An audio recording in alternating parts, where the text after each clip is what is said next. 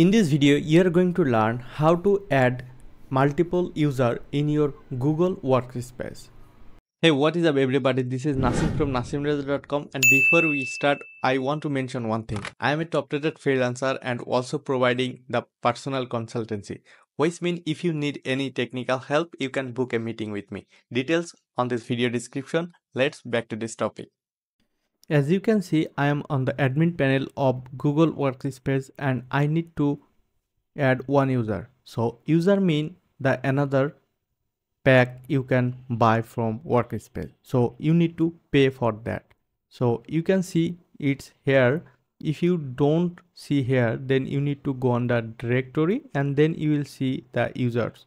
And now you can see one user is active right now.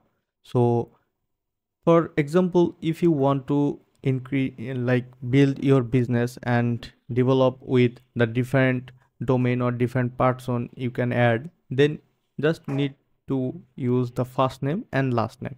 So for first name, I am using a demo name and I want to add the last name also. So just input the required file. So I want to input the Alex is the last name, and here you can see the primary email extension that you need to add. So it will look like this, and now if I hit the add new user, it's see the new user is already added here, and also with the password. If you want, you can send it to your new users for your business partner or your employee who I don't know, whatever who you are.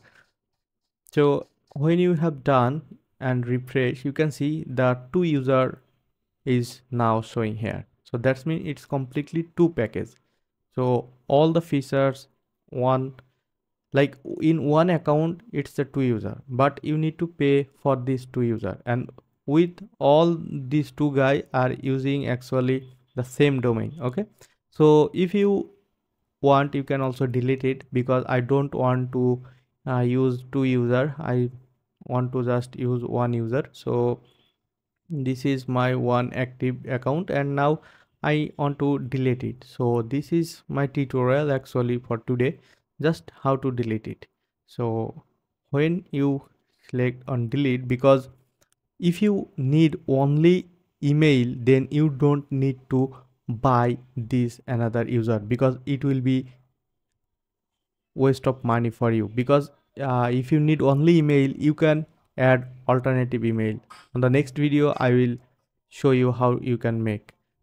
First we are going to delete it, so I don't want to transfer any data, so that's why it's here, and now it's deleting, and it's already deleting, and it's the deletion is progress. So now when it's complete, then hit the refresh and you can see after refreshing you will gone, like this new account will be gone. So it's now all, it's look one. So that's all for today. That's all for today. If you found this video was useful, then hit the thumbs up. And if you want to see more video from me, then consider subscribing to this channel.